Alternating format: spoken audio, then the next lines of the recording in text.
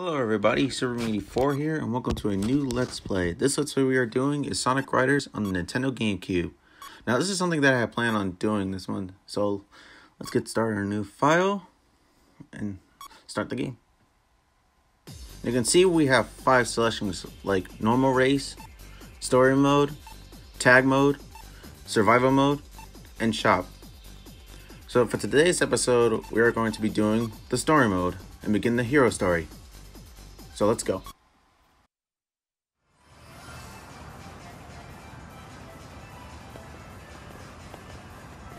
I think the signal's coming from around here. That's really weird. It looks like something's jamming the radar signal. Huh? There! What's that? Sonic! The emerald's over there! All right! Now we're talking!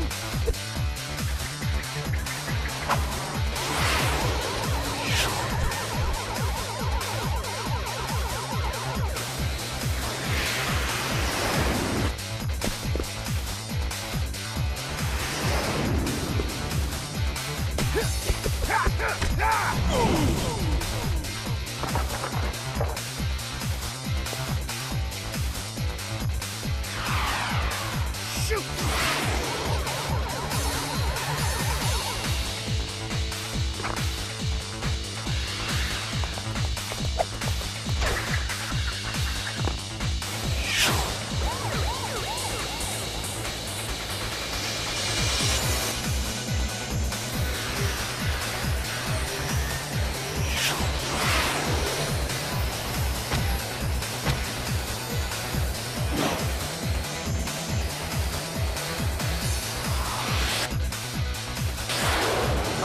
Not bad.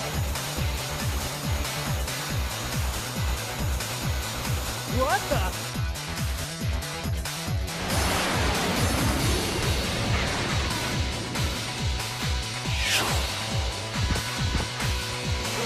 So, you're supposed to be the fastest thing alive? What a joke. Later, losers.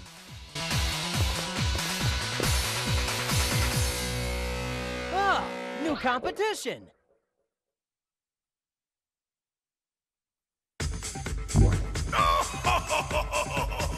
Eggman! Ladies and gentlemen, welcome everyone! I hope you're all ready for a show. We've got an exciting event just for you! Since you all seem so bored, I put together a little extra something to spice things up. I call it the X-World Grand-Prix, a tournament to see who's the best of the best with extreme gear. The best of the best, he says. Not just a race, but a special race to see who's the fastest. And these races are no holds barred. All contestants pay a simple entry fee of 1 Chaos Emerald, and the winner takes it all. So, let's see who among you dares to meet this challenge.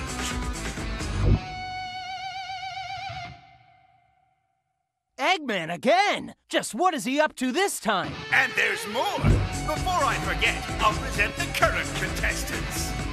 These players, they're hot. The best racers I can find.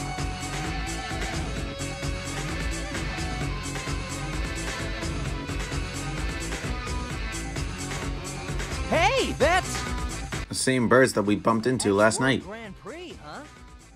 Let's do this. Alright, finished within the top 3.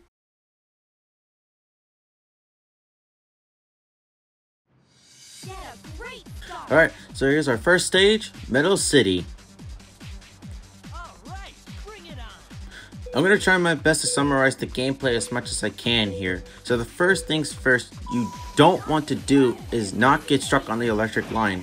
Because if you do, you'll start in dead last, and you don't want that. You have to get a good timing on the start. Second, if you press the A button, which I'm about to show you right now, or hold the A button, you can perform a jump and do tricks. But don't hold the A button for too long because it will slow your momentum down. You have to time it right when you're closer to a ramp or when you're on close to a ledge.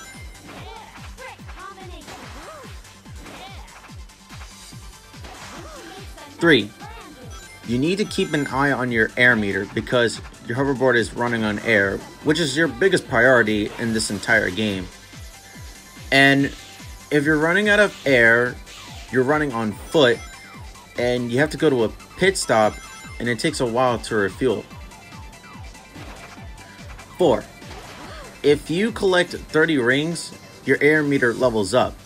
This means that your hoverboard can go faster, your attacks are stronger, and your gauge gets bigger. 5.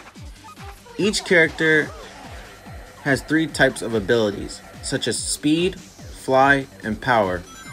So, for example, Sonic here, he is a speed type character, and what speed type characters can do is that they can able to grind on rails. And if you hold the R button and turn, you can actually do a drift, which also, if you hold it for longer, you can also, which also will give you a boost as well, like right here. All right, almost done here.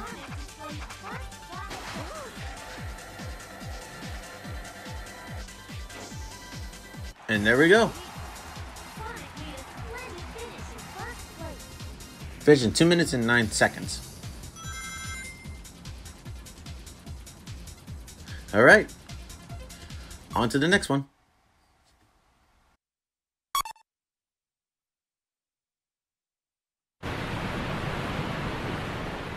Yeah, but what exactly is Eggman really after? Ah, it can't be anything too important. Hey, Sonic! Huh? Amy? Don't tell me you've signed up too! Of course, it really looks exciting and fun. Why wouldn't I join? And besides, this way, I'll be able to keep my eyes on you. Ugh. Tails? That mark. Mark? Uh-huh. I think it was on the boards of those guys we ran into in Future City. Babylon. Babylon? Yes, the mark of the Babylon rogues. A long time ago, there was a floating island known as Babylon Garden. Supposedly, robbers lived there. According to rumors, this legendary band, the Babylon Rogues, were great thieves. Legend also says that the Babylon Rogues incurred the wrath of the gods because of their crimes, and that the island was cast into the depths of the earth. After that, supposedly the Babylonians were then scattered for all time, never to be found. But they say that the Babylon Rogues' treasure still remains on that island, waiting to be discovered.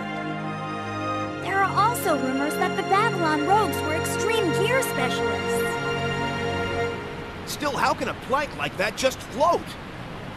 That's easy to explain. According to the Cutter-Chukowski... Cutter-Chukowski? What the heck is the Cutter-Chukowski? Balanced by the inverse kinetics of the... Stop! I get it, okay? It just floats, and that's good enough for me.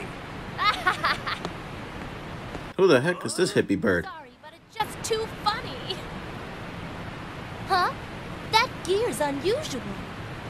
Customized it myself.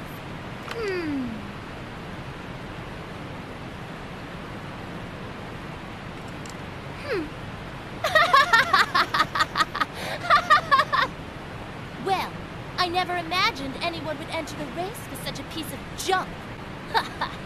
Well, that's not very nice. Thanks, though. It was good for a laugh.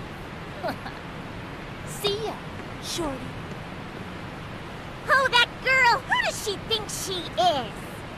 Yeah, how can she just walk in and diss Tails? I know, and tinkering's all he's really good at, too. Wow. Thanks for the tip. The next race is about to begin. Please come to the gate, participants. I know how you feel, Tails. I know how you feel. Okay, again, finish within the top 3.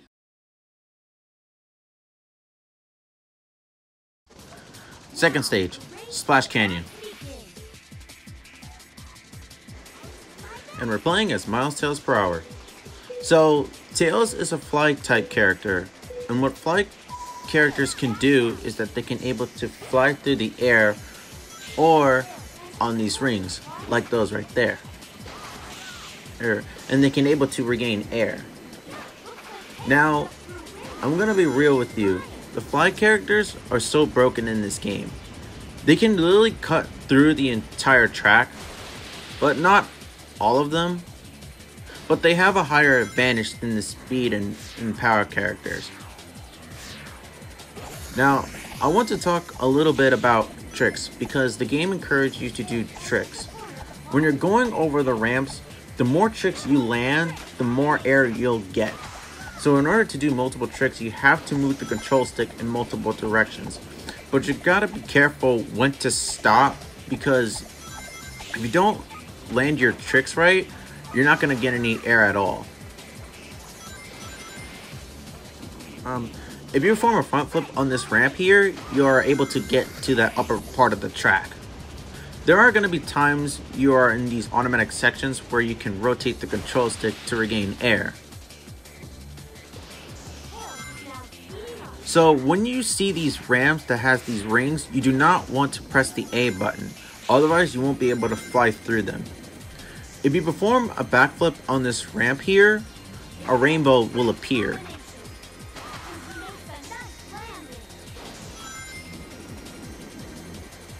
46.50, we're on the final lap.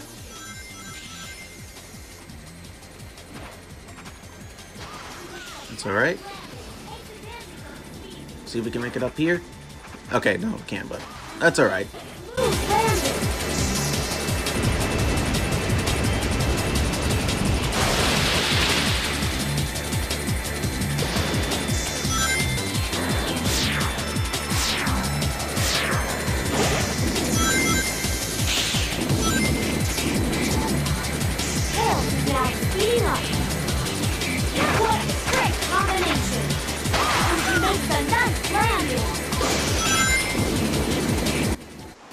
And that's it. 2 minutes and 18 seconds. Alright, that's gonna be it for this episode. Thank you guys for watching. If you enjoyed it, make sure you leave a like or a comment. Don't forget to subscribe. And I'll see you guys next time.